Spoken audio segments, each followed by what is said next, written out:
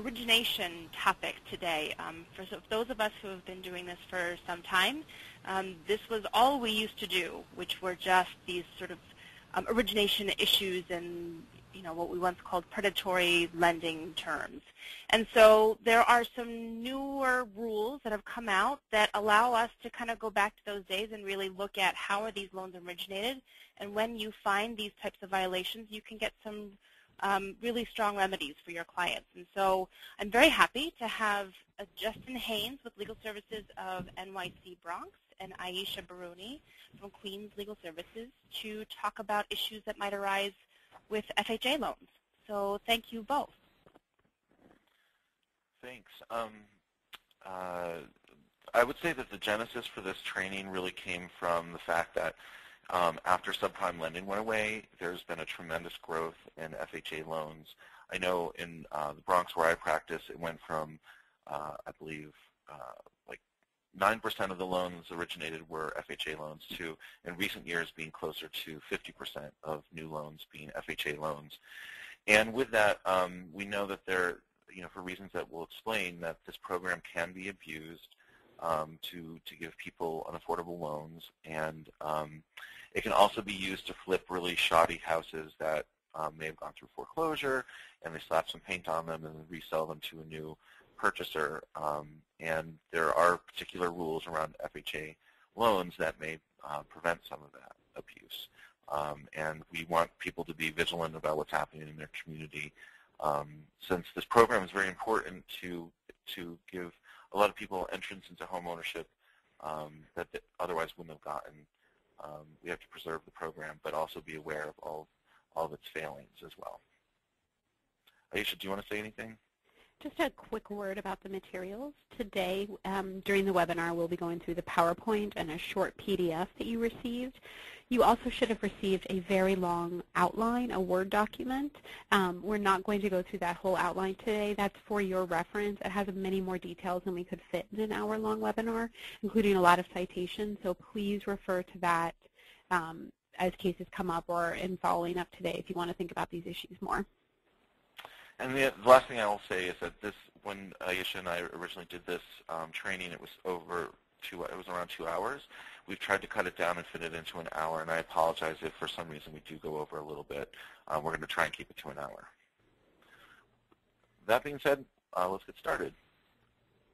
Some of the things that we're going to cover today are how does FHA insurance work, what some of the basic FHA underwriting guidelines are, go into the FHA anti-property flipping rules.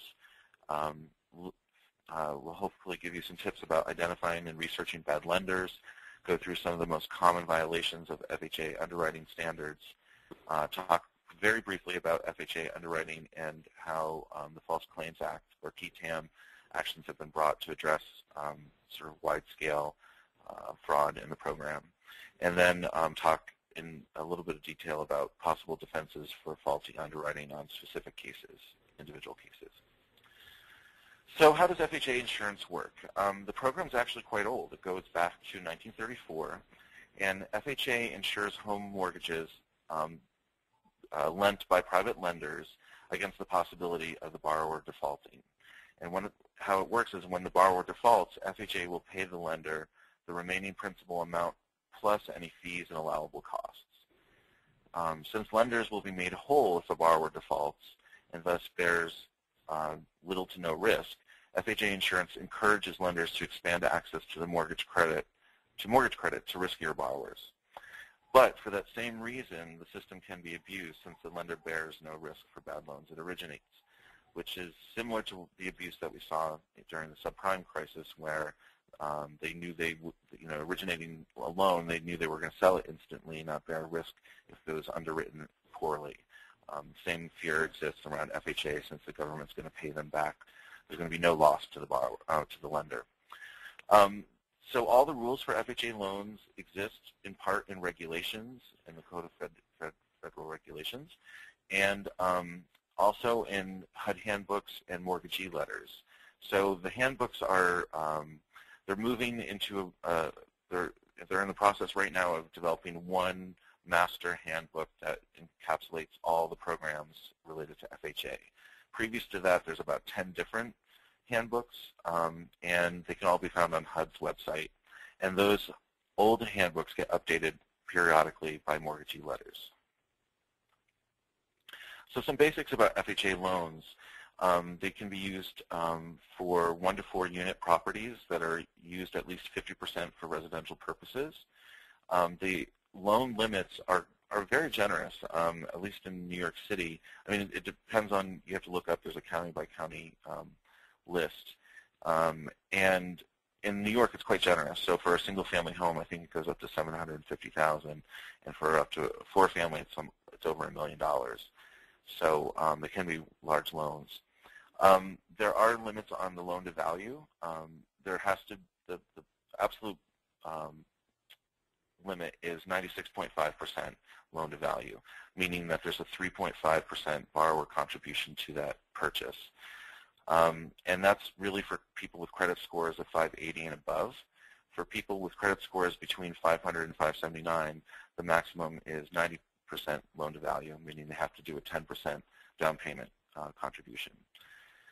The loans have a maximum of 30 years, but actually they can be like 29 years, 27 years. There's no prescribed duration for a FHA loan. And although I've mostly encountered fixed FHA loans, there can be ARM FHA loans, but there are a lot more restrictions on the ARMs. They can't have abusive features. And overall, in a given year, ARMs can only represent 30% of all the insured loans. So the majority of FHA loans are going to be fixed interest loans. And the other common basic is that the borrower's front end and back end DTI for no credit score, or if you have a low credit score, meaning between 500 and 579, is going to be a 31% front end and a 43% back end. And if you have a higher credit score of 580 and above, it can be 40% front end and 50% back end, but there have to be multiple compensating factors present, and those compensating factors are described in the handbook. But this might be surprising to people because you can have a relatively small down payment of 3.5%, and you can have either no traditional credit, and I'll go into that in a little detail, or a very low credit score. I mean, between 500 and 579 is considered quite low. Another feature of how FHA insurance works is that there's this fund called the Mutual Mortgage Insurance Fund, and that's what's used to pay out the claims on defaulted loans. And how they fill that pot of money in the insurance fund is paid exclusively by borrowers who make payments into that fund called through mortgage insurance premiums, or MIP. And they pay twice. Borrowers pay into the fund at closing with an upfront payment as well as an annual premium paid monthly. Both MIP payments represent a percentage of the total loan amount. The upfront MIP went from 1% to 1.75% of the loan, and that change happened in April 2012. And it really, and you'll see, FHA costs really went up around 2012, mainly because there was a lot of fear that with all the defaulting loans that they were going to, the whole loan was going to, the Mutual Mortgage Insurance Fund was going to be completely exhausted by all the people defaulting on FHA loans. So that to raise that money, they bumped things up. And at that around the same time, the annual MIP went from 0.9% to its height in April 2013, when it went to 1.35%. But very recently, in January of 2015, it went back down lower than it was before to 0.85%. And just to give an illustration of what those numbers really mean, for a $300,000 home purchase, the loan would be, with a 3.5% down payment, would be $289,500. The upfront MIP would be about $5,066.25 at closing, and the annual MIP at the highest would have been $325.69 a month, but now it's down to around $205.06 monthly.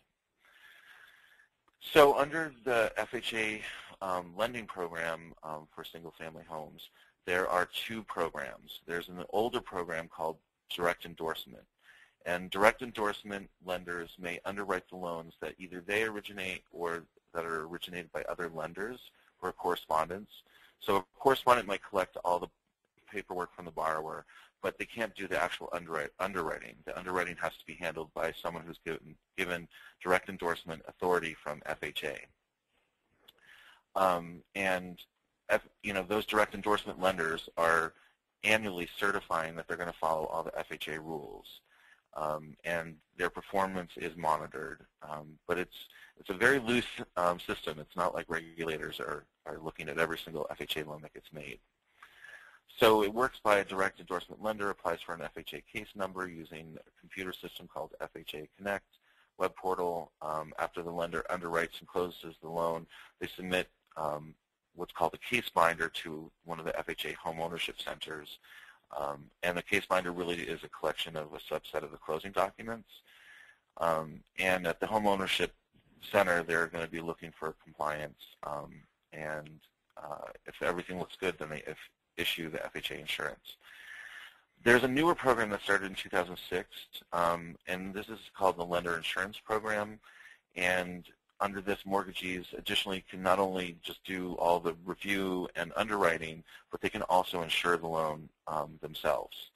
And in the Lender Insurance Program, only a subset of case binders are going to be submitted, and they're going to be submitted not in paper form, but in electronic form. And lenders who are direct endorsement lenders become eligible for the lender insurance status if they have an unconditional direct endorsement approval, meaning they haven't been found to have really done anything and put them on probation, and also that they have a 2-year claim rate and default rate that does not exceed 150% of the claim and default rates for the states in which they've underwritten loans previously. So the 2-year claim rate and the default rate are ways that FHA monitors a lender's performance and raises red flags if they exceed certain benchmarks. And under the Lender Insurance Program, HUD is monitoring quarterly rather than just annually. So some of the ways that they monitor for bad lending is based on these lenders saying, yes, we're going to follow all these rules, and we're going to adhere to the rules and regulations. And then as part of the rules, lenders are supposed to have a quality control plan that involves reviewing loans that have defaulted in 6 months or less. So those are considered early defaults. And they're also supposed to pull a random sampling of loans to review. And then when they discover that there are material violations of the rules, they're supposed to inform HUD right away of any serious violations, or if they've discovered any kind of fraud taking place.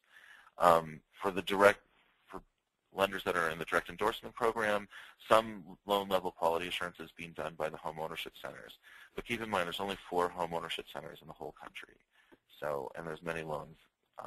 So they're not really looking at every single thing very carefully. And to become a direct endorsement lender, really you have to, there's certain asset requirements, but in terms of performance, you really only have to have an acceptable performance rating on 15 loans. So it's kind of easy for people to become FHA lenders. And you'll see, like, these are being, many FHA lenders are small entities that you may not have heard of before. And then ongoing monitoring continues throughout the lending process. Through the home ownership centers are supposed to do occasional on-site evaluations. They do desk audits of insured loans. And then something Aisha is going to talk about in more detail is something called Credit Watch, which is really monitoring default rate on loans. And then there's an entity called the Mortgagee Review Board that can take administrative actions against bad lenders and suspend or terminate their lending authority. So we'll jump into the underwriting guidelines. The purposes of FHA mortgage credit analysis is really to determine a borrower's ability and willingness to repay a mortgage debt and to limit the probability of default and collection actions. And they also want to examine the property offered as security to make sure that it's sufficient collateral, and just really to limit, the collection actions and foreclosures. And they're going to look at the 4 C's of credit, which include credit history, capacity to repay the loan, cash assets available to close the mortgage, and the collateral. Some just general requirements. I mean, keep in mind that these underwriting guidelines are in handbooks that are hundreds of pages long, so these are real generalizations that we're making today. Lenders may not have borrowers sign any documents in blank, incomplete documents, or blank sheets of paper.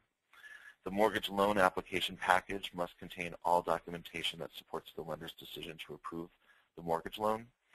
When the standard documentation does not provide enough information to support that approval decision, the lender must provide additional explanatory statements that are consistent with the information in the application and must clarify or supplement the documentation submitted by the borrower. At closing, all the documents that they're relying on have to be less than 120 days old. And there is a system, a computerized underwriting system called TOTAL, which stands for Technology Open to Approved Lenders. And for all underwriting cases, except for cases where someone doesn't have a traditional credit score, they're supposed to use this TOTAL mortgage scorecard. And you know, it spits out different ratings. It can be accept, which means that they have a high enough credit score and they've met all the underwriting guidelines, or it can be refer, which means that it needs to be manually underwritten. Just so that you're familiar, if you were to pull, you're investigating a case and you want to see what should be in the loan file for an FHA loan, here are all the documents that should be in the loan file, including the Fannie Mae Uniform Residential Loan Application. There's a HUD addendum for FHA loans. There's supposed to be a FHA loan underwriting transmittal summary, evidence of a Social Security number, credit reports, verification of deposit, verification of employment, tax returns, sale contracts, verification of a rent or payment history, total scorecard, accept or approve recommendation, the Uniform Residential Appraisal Report, and any explanatory statements. In terms of income, a lender must obtain a verification of employment. So the underwriting here is more detailed probably than traditional credit or traditional lending. And there's a lot of very specific rules about how people came up with the money that they have to close the loan and as their down payment. And so there should be a lot of documentation in an FHA loan, including this verification of employment. And in addition to that, calling up the employer and finding out, confirming that the person is still employed. The borrower also must have the recent pay stub that shows the year-to-date earnings of at least 1 month. And like I said, there has to be a verbal verification of employment. They have to really look at the last 2 years of employment, and if there's any gaps in employment that lasted 1 or more months, that has to be explained in a letter. They must also determine whether the income level that the borrower has will continue through the first 3 years of the loan. And income stability takes precedence over job stability, and what that means is that, say a person has had 3 different jobs in the last 2 years, as long as the income remains the same or increases, that's more important than the fact that they switch jobs. If a borrower has a 25% or greater ownership interest in a business, they are going to be considered self-employed for underwriting purposes. And of course, just like with modifications, there's a lot of rules about self-employed borrowers and the documentation that they need to see, including tax returns from both the company and the borrower. And then, like with modifications, there's a lot of different rules about the other types of income that could be considered, but there are rules about overtime, seasonal, commission income, Social Security, pensions, VA disability income, alimony, child support, military income, and they also have Section 8 home ownership vouchers that can be used to get an FHA loan, rental income and investment income. And it would take years to go through all the different rules that exist for different income. One really interesting thing about FHA loans is that although acceptable credit is required, a loan cannot be rejected due to a lack of credit, meaning there are some people out there who just have never had access to credit, don't have traditional credit lines like credit cards or car loans or student loans, and in those cases they can't reject the loan just because someone doesn't have a credit score. They actually have to document an attempt to develop a satisfactory history of non-traditional credit. And let me see if it's this slide. I go into the next slide. But loans with a credit score below 620 and a debt-to-income ratio in excess of 43% must be manually underwritten. They can't rely on the total scorecard. A borrower is not eligible if their credit score is below 500. And for scores between 500 and 579, like I said before, it requires a 10% down payment, and the LTV is 90%. If you have a higher credit score, you can have a lower down payment of 3.5%. If the total scorecard is accepted or approved, borrower need not provide any explanation of adverse credit or derogatory info, but there needs to be proof that judgments are satisfied. If the total scorecard is referred, the borrower must provide an explanation for major indicators of derogatory credit and any minor indications within the past 2 years. The lender has to document the credit analysis, and for any derogatory items, it must determine if the late payments were based on different factors, including a disregard for financial obligations, inability to manage debt, or if it was factors beyond the borrower's control. Things like the mail came late and that's why someone was 30 days late, or if there's some kind of dispute with a creditor. Again, the non-traditional credit, these references have to be documented carefully.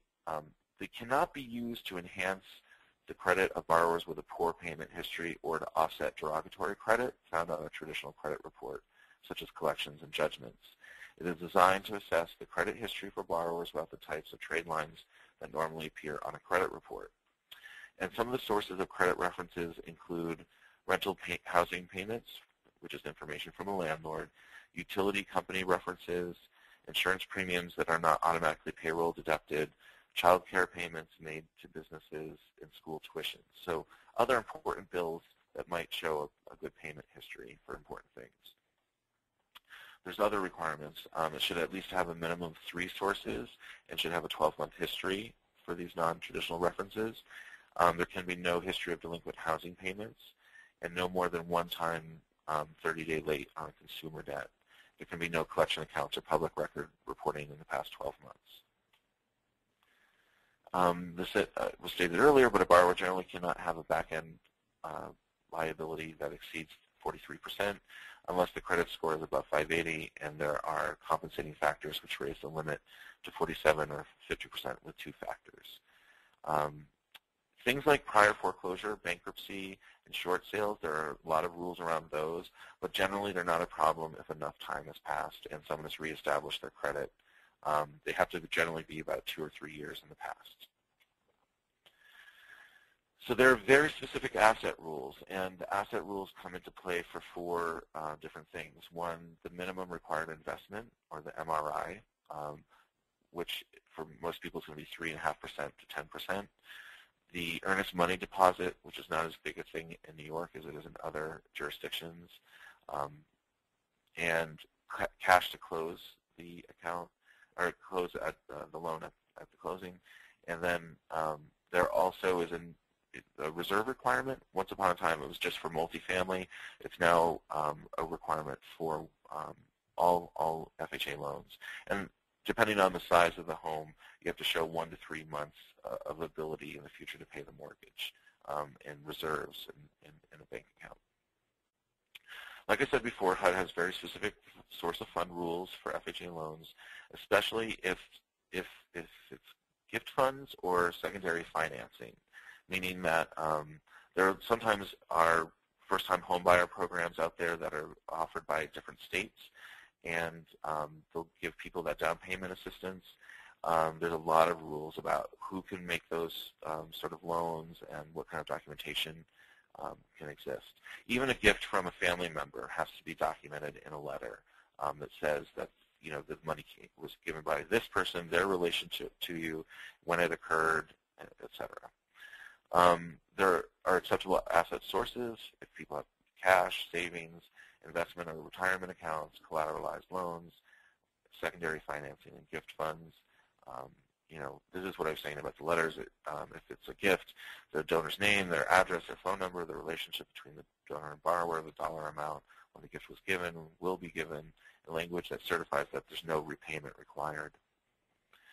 Minimum required investment funds cannot come from the seller of the property or any other person who financially benefits from either directly or indirectly.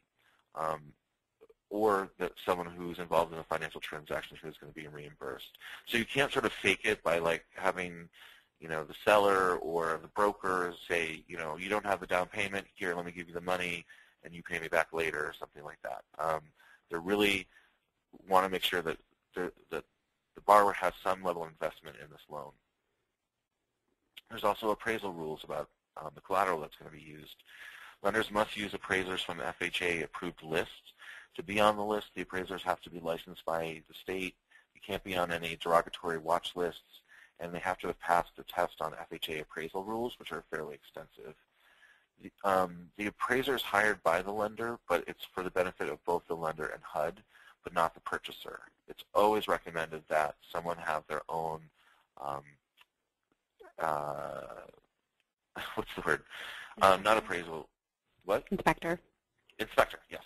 Have their own inspector who's there for their benefit to tell them what might be wrong with a home. And you'll see there's different forms that they sign that informs them that they should have their own inspector, and that potentially could be used against them for not hiring an inspector.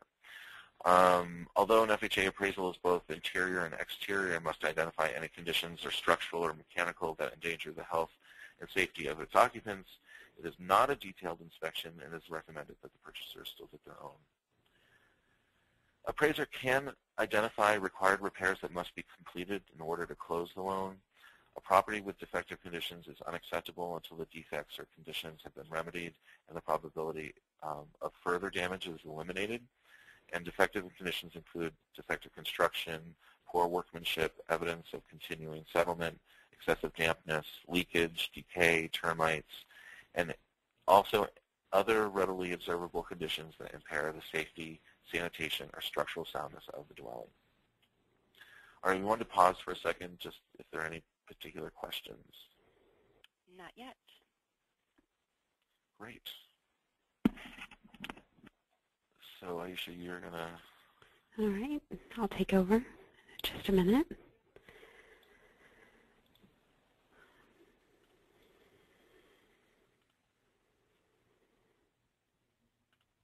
Okay, so what we're going to talk about next are the FHA anti-property flipping rules. I think we've all had clients come into our offices who purchased a home with an FHA-insured loan, and essentially the person who sold it to them flipped it over a pretty short period of time, told our client that they were doing all of this great work on it, but didn't do so. It's a known problem. It's a known way that FHA loans are abused, and so HUD has made rules to try to curb the use of FHA-insured loans to buy properties out of a flip. The rules are modest, and they've made exceptions to those, so I'm not sure exactly how effective they've been, but we wanted to give you that information. So the property flipping rules are found in the CFR in the cited sections, and they've been in effect since May 1st, 2003. The strongest property flipping rule is the 90-day rule. And what the 90-day rule says is that a borrower may not use an FHA-insured mortgage loan to purchase a home if it has been fewer than 90 days since the seller bought it. So the seller buys the home January 1st. A buyer can't use an FHA-insured loan to buy that home until at least 90 days have passed. There's a second rule for a second time frame for the 91 to 180 day time frame.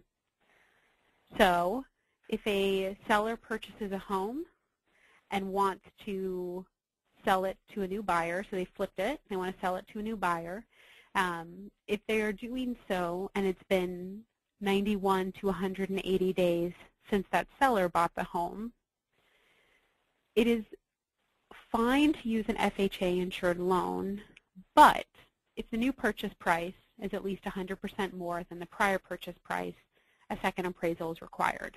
So, seller buys a home in January, flips it, wants to sell it for twice as much within 5 months. If they do that, a second appraisal is going to be required to justify that increase in price, because HUD knows what happens, and HUD knows that a lot of times that price increase is not justified. So the 90-day rule is obviously stronger because it's a flat prohibition, but HUD in its wisdom has made an exception to the rule.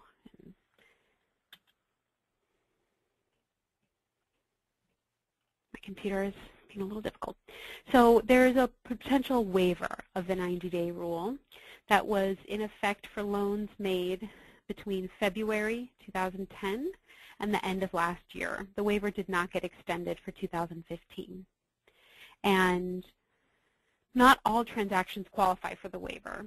So the first step for a transaction to qualify for the waiver of the 90-day rule would be for the transaction to happen during that time frame mentioned here. All right. Second step is that the transaction has to be arm's length, and the regulation gives some more definition about what it means to be arm's length. So the property needs to be marketed. It can't be sold to somebody who knows the seller. That's not arm's length. And then third here, again, it's a qualification relating to the difference in price. So if the sales price is more than 20% above the seller's purchase price,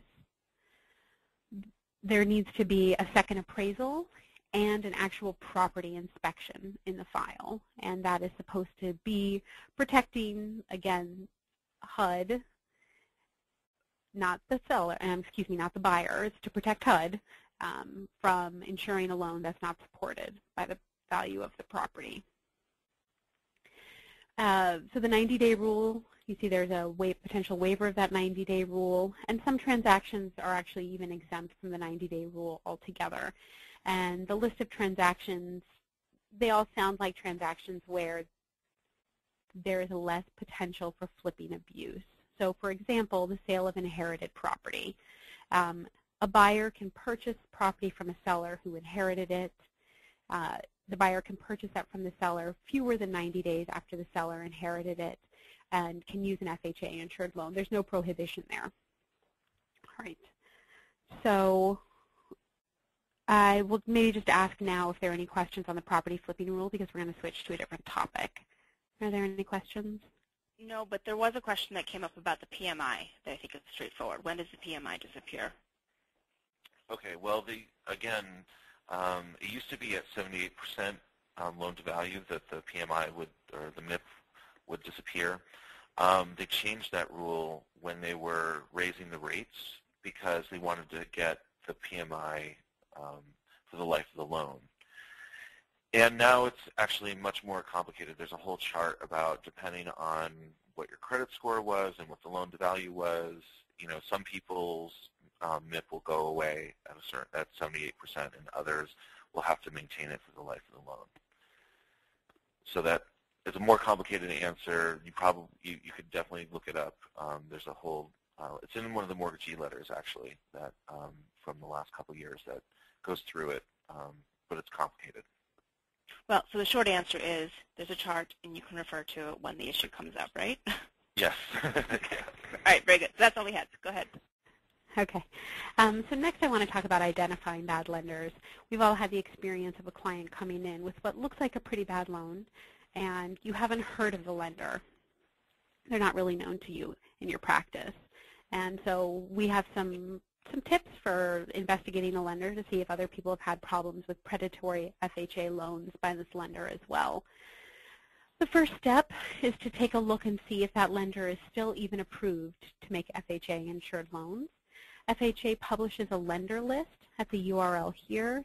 You can also just Google FHA lender list, and usually you'll hit it pretty quickly. The list has all of the lenders who are approved to make FHA loans, and when you look at the lenders' profiles, it'll give you some details about how long they've had that permission and whether they're only approved to make sort of conventional FHA insured loans, or whether they're also approved to make the FHA insured reverse mortgages. So that's helpful there.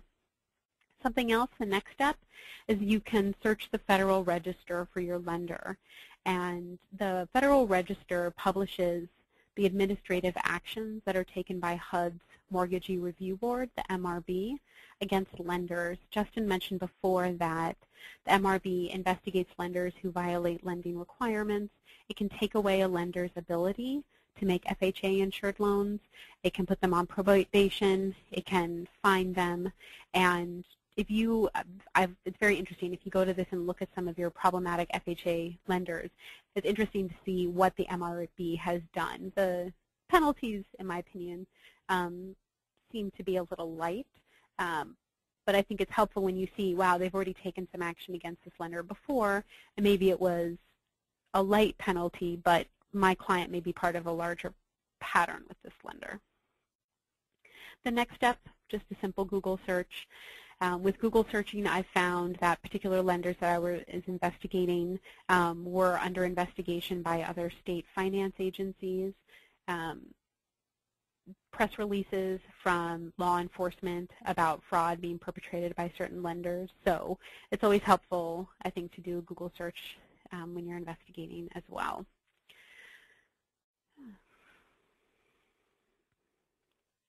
The next step is to search HUD's Neighborhood Watch data. It's also called Credit Watch in different places. I don't know why it's called both, but now we know it is.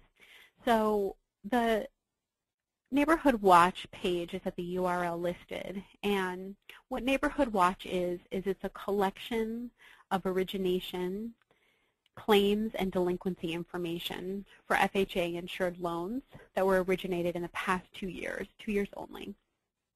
And what HUD has said is that this data is there to help HUD and FHA staff monitor lenders and track mortgage defaults and claims.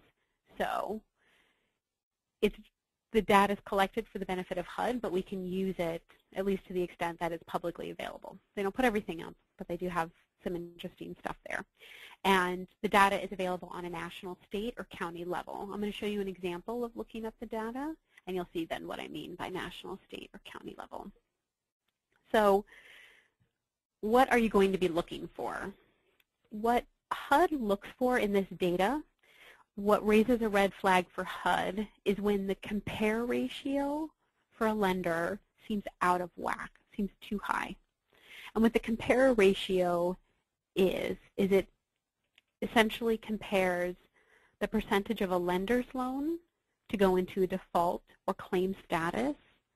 It compares that percentage with the percentage of FHA lenders as a whole. So how does this lender compare to other lenders? Only looking at default and claim status, and only looking at the loans that were originated in the last 2 years. So it's a really small set of information, but it's valuable. And HUD uses a compare ratio higher than 200% as a red flag.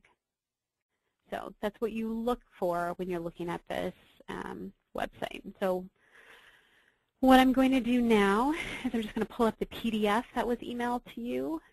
You don't need to pull it up. It's up on your screen now. So we're going to go along with the PDF together, and then we'll switch back to the PowerPoint. You have the PDF as a separate document that was emailed to you, and the correction went out right before we started at noon. And then this information is also contained in the 80 or whatever page outline that we provided as well.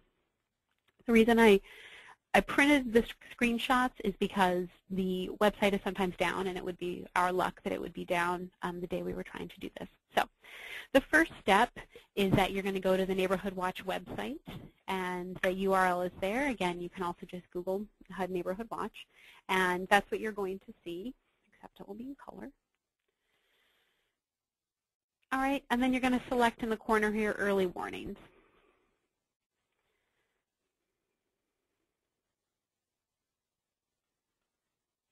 You're going to select Single Lender, and then you'll see here after you select Single Lender, it'll give you a place to type in the name of your lender. And then that's what you're going to do. Just type in the name of the lender there. I know that everybody's head is now cocked to the left. I could not get it to fit properly the other way, so sorry for the mild discomfort. All right, so what you're going to do next is make your selection. And for the mortgagee, you're going to select the originator by institution. You're just going to search the name of the institution, not a particular branch. You can always break it down to a branch level later, but for today's illustration, we're just going to do the institution. And the delinquent choices, you want to select seriously delinquent, And then 2-year performance period. These were printed in January, so the last quarter that was available then was the quarter ending at the end of December. So here it was data as of 12/31/2014. You can also search by what are called quarter end dates or by individual quarter, but for now we're just going to take a look at the last 2 years of data.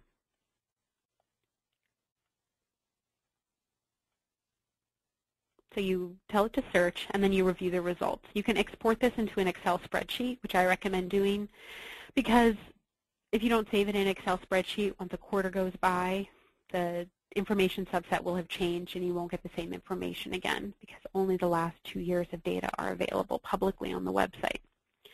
So you'll see for this lender here that the compare ratio right here is 292%. So it is more than 200%, which is supposed to raise a red flag for HUD, that this lender's compare ratio is higher than it should be. But you see the number here of delinquent and loans and claim status is only 7.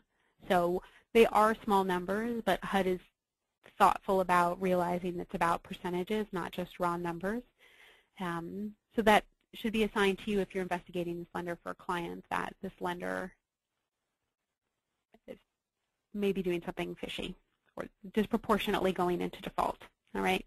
You can also run the search by county. It defaults to a national search. If you go back, restart your search, early warning single lender, you're doing originator by institution, seriously delinquent, data as of 12/31/14, and then down here, instead of nationwide totals, which is what it defaults to, you can search by county. If you search by county, you can see that lender's activity in various counties. So you can see here for this lender, the compare ratio in Union, New Jersey is 550%. The Bronx, not that far behind, at 469. These numbers are huge, right? They're much higher than 200%. And then going through some of these counties here. Okay.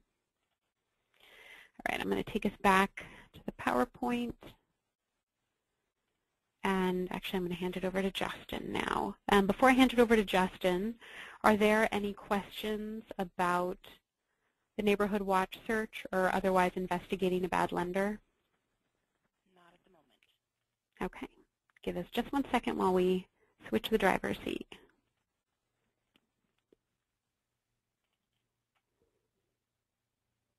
All right, Justin.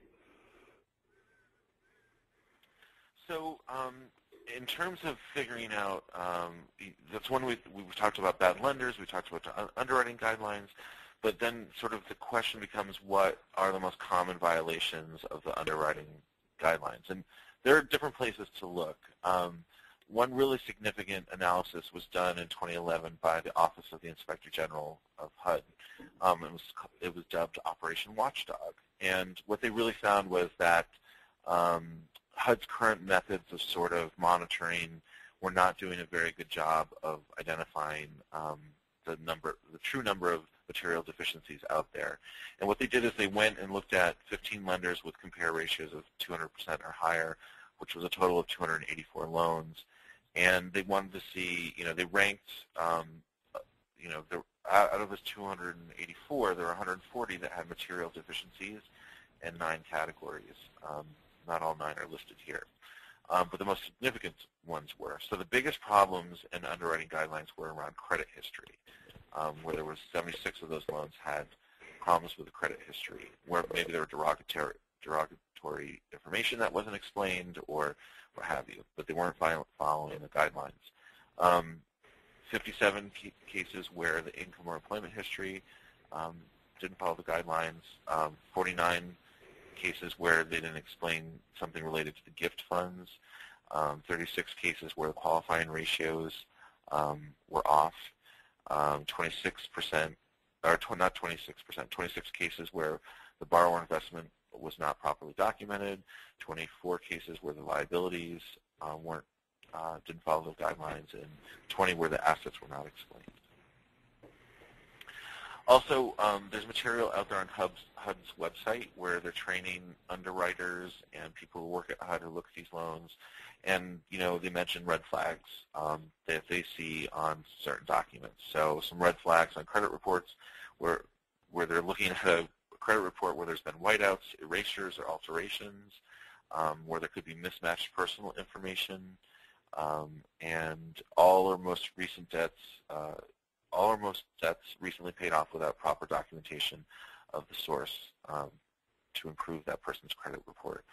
And then some other documentation red flags around income, things like handwritten checks, round dollar amounts, missing borrower or employer name, or missing an inaccurate address on the pay stub. So it's clear that there have been cases out there where people's supporting documentation is getting falsified in order to qualify for these loans. And then if you look at either the MRB findings or violations that have been identified in cases where different lenders have been sued for not following underwriting guidelines, here are some examples.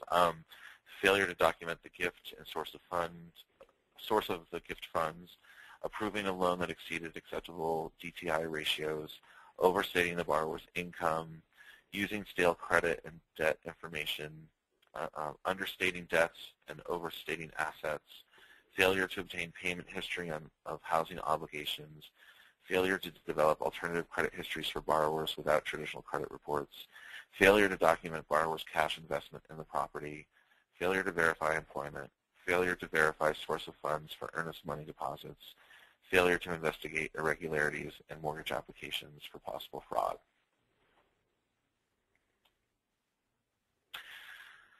And in preparing for this training and doing the research, Aisha and I found that the majority of cases that relate to FHA underwriting in the body of law out there are related to claims False Claims Act claims made against bad lenders.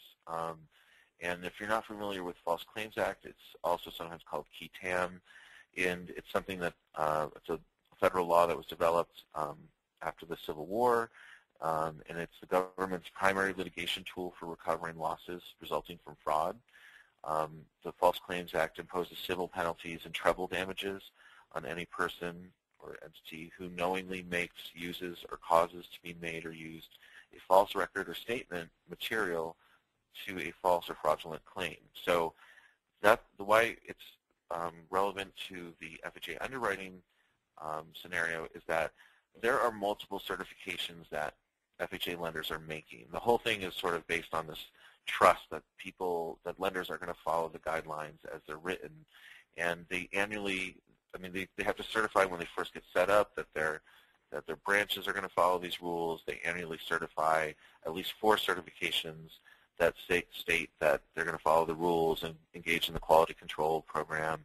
And then where it becomes relevant and actionable is where they said they have followed these rules and they've underwritten these loans, and then the loan defaults, and then the government's going to pay out, hundreds of thousands of dollars on the unpaid principal balance.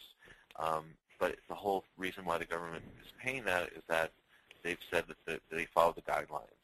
And what ends up happening is, there's whistleblowers out there who tip off different entities, or there could be people like us who discover through handling multiple loans from a certain lender that a certain lender is not following these rules. And there's some procedural things that are related to False Claims Act. One is that the False Claim Act action has to be confidentially filed under seal in the federal district court, and a copy of that complaint with a written disclosure statement of substantially all material evidence and information in the plaintiff's possession must be confidentially served on the U.S. Attorney General and the U.S. Attorney for the district in which the complaint is brought.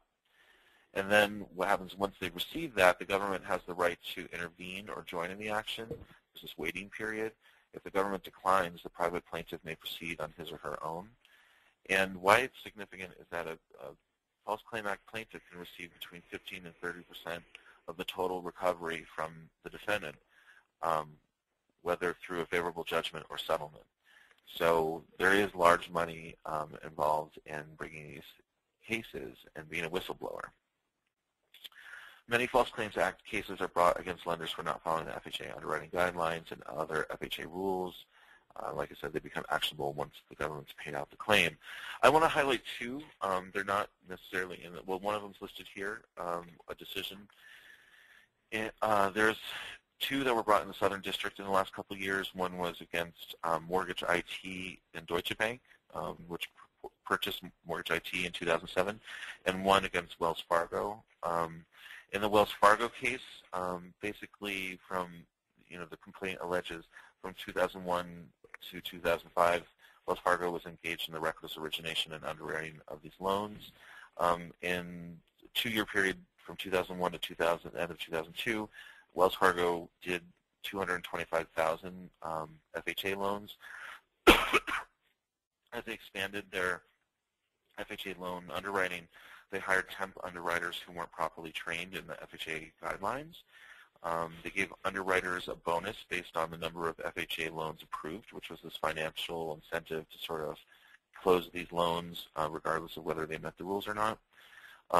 They had a quality control plan, and for a period in 2002, their material violation rate never dipped below 42%. So even though they were identifying that there were major violations in all the loans they were originating, they weren't, and they were informing upper management. Upper management wasn't doing anything. For loans that defaulted within 6 months, they looked at the material violation rate, which averaged around 66%, and in one particular month, it hit 90%. So Wells Fargo knew it had a serious problem with FHA underwriting, and they reported to upper management, but then no changes got made. And basically, the government alleged that they failed to report to HUD over 6,000 bad loans. For the Mortgage IT Deutsche Bank case, for about a 10-year period from 99 to 2009, Mortgage IT underwrote 39,000 loans with $5 billion underlying debt. On those loans, HUD paid out $386 million in claims, and the major charge is that they failed to implement a quality control plan. As we stated earlier, all early defaults that default within 6 months have to be reviewed. They didn't even know how to identify their defaulting loans, and it wasn't until 2005 that they had any personnel to conduct the quality control, and at that time it was only one person. In 2004, they hired an outside vendor to help them with, not with the early defaults, but with the general sort of review, the random sampling of their loans for quality control. And this vendor was named TENA, T-E-N-A. But then when Mortgage IT was receiving the reports back from TENA, they were just stuffing them all in a closet, and they went unread for almost 2 years. So obviously they weren't implementing any changes based on the results of their quality control plan. In the Mortgage IT Deutsche Bank case, there was a big settlement, and not unlike all other things, Wells Fargo is still fighting the case against them, despite the hundreds of thousands of dollars, millions of dollars that HUD has paid out on its claims. All right, I'm going to switch back over to you. All right. Oops.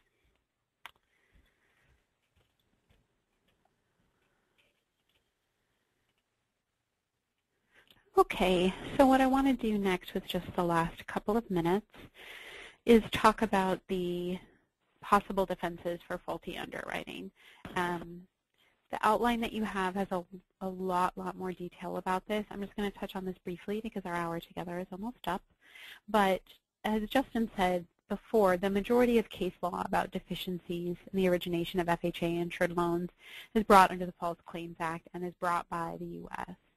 When I was doing research for this, I thought I would still find buckets of cases relating to borrowers bringing these predatory lending cases against lenders, and there just aren't that many cases out there. But we do, I think it's valuable to think about how we frame the defenses that we already use in predatory lending cases for an FHA lens. So the first step is sort of thinking about the common facts in predatory FHA mortgages. So we see inflated appraisals, insufficient income to support the monthly payments, Insufficient documentation of income or credit. The borrower's income is often miscalculated to be higher, of course, and it often includes an inflated rental income. Sometimes I see clients whose income at the time included imputed rental income because the property was represented as being multifamily, and then it turns out the property was only a single family, and they qualified using rental income that they don't have a right to collect because it's an illegal unit.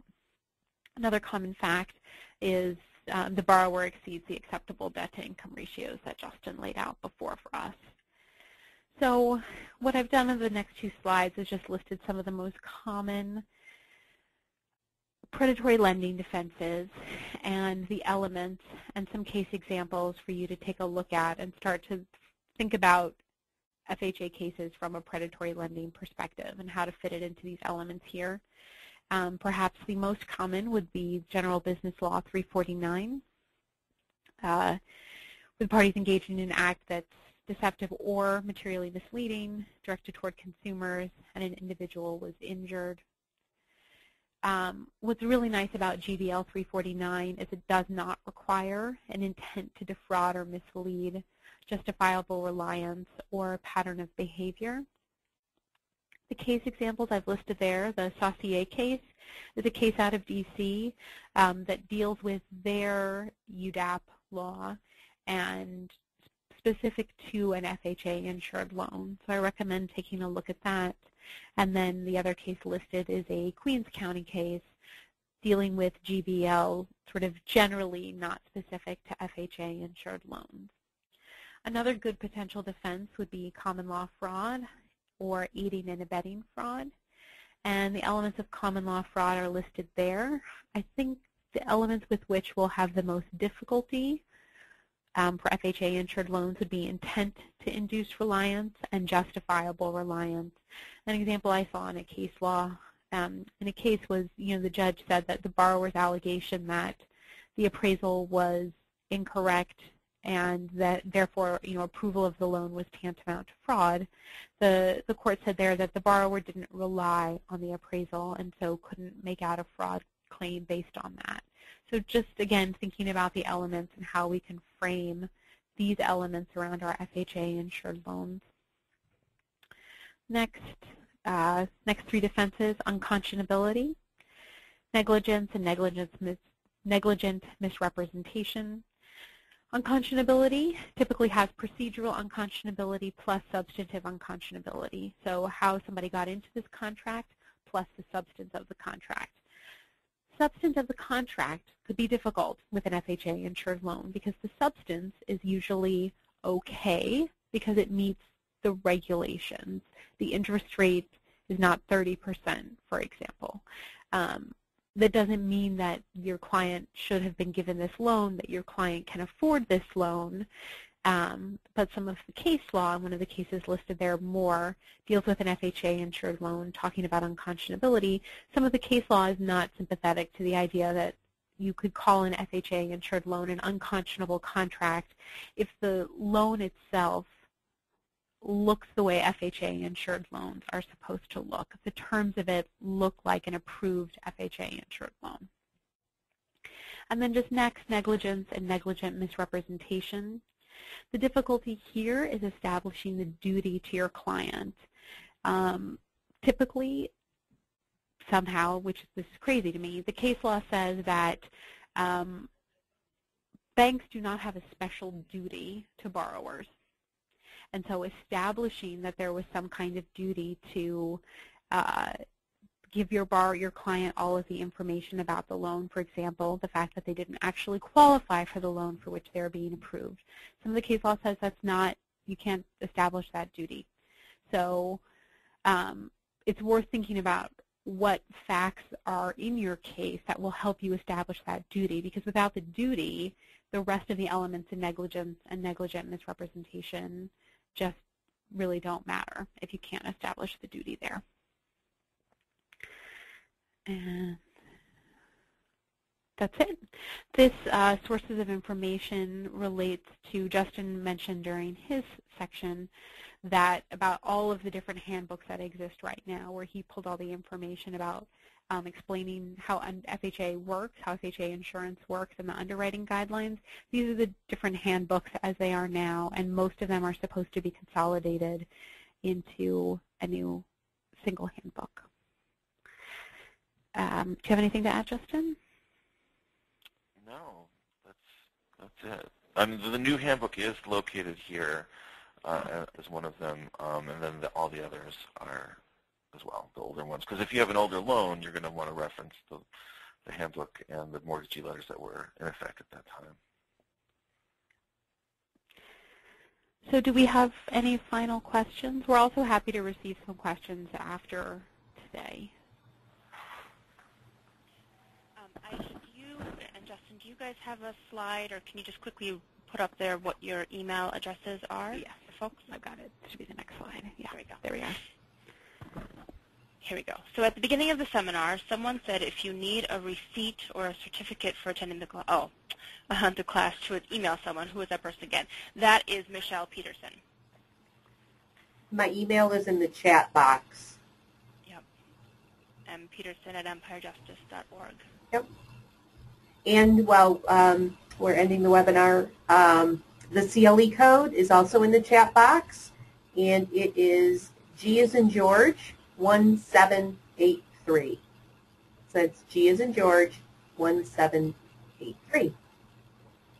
And the next question that was sent out, you guys, everybody should have received the materials at this point. If you, for some reason, didn't get a copy of them, contact Michelle and she can resend them to you. And the slides, I believe, Justin and Aisha, I believe the slides came in the form of a PowerPoint, or did they come in the form of PDF? PDF. In the PowerPoint. The slides are in the PowerPoint, and we supplemented with the PDF about Neighborhood Watch. Okay, so to Carol, hopefully that helps. Any substantive questions on the topic or other questions? Did we just blow you guys all away with all that information in 60 minutes? I think so, guys, yes. And, I think part of it, too, is that some folks, upstate, I don't know that we see that flipping as much nowadays. So it may not be as obvious for folks to be looking for these kinds of issues. Mm-hmm. But there's, typically what I have found is that when things start in the city, in New York City, within a couple of years, they creep their way into the rest of the state. So maybe you're not seeing some of these issues crop up recently, but stay tuned. Okay, well, I don't see any other questions. So with that, thank you, everybody, for your time today. And thank you, of course, Justin and Aisha, for a very intense hour with lots of information. So thank you both, and everybody have a nice afternoon.